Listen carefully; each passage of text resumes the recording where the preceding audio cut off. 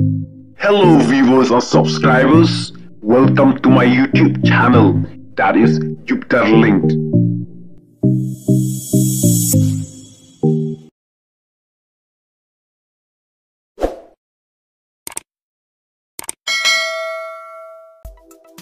Habakren hakarni ji endomen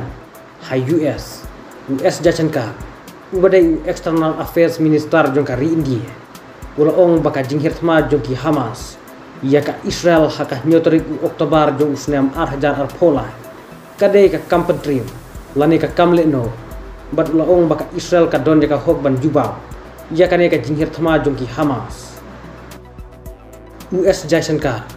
ula benrab baka India kangit baka nuka jingjubab jong nuka ri persya yaki nongle kam sniu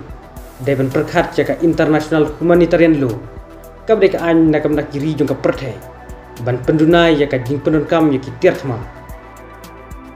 habakran halor ka jinga khun jong ka Israel bat ki Hamas ha Gaza US jasanka ula ong bakalong ka pyndonkam bandon ka jing persya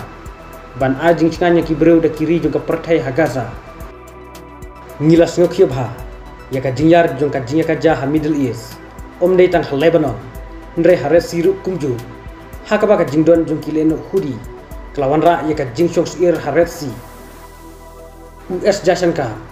ula kren ru yaka jingbom ya snu thu jingmud jong ka Iran bat ka Israel hakaba don kam bannya penbe kane ka jingkren jong external affairs minister jong ka India kalalong haswa baka Iran kan ther da kispa teliki missile yaka Israel.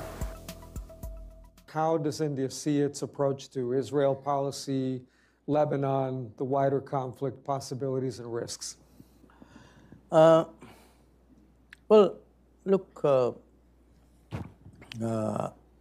if one looks at the current situation, I think it would be right to start off with October 7th. We regard October 7th as a terrorist attack. We understand that Israel had a need to respond. But we also believe that any response by any country has to take into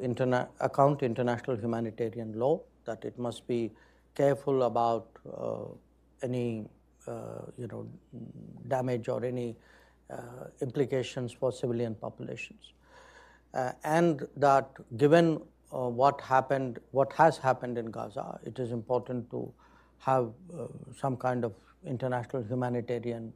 effort out there.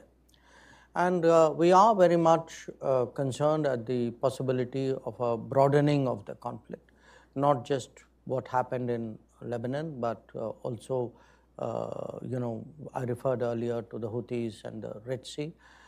And, to some extent, anything that happens between Iran and Israel. So, again, it's one thing to be concerned. I'm sure you can say that for a lot of countries.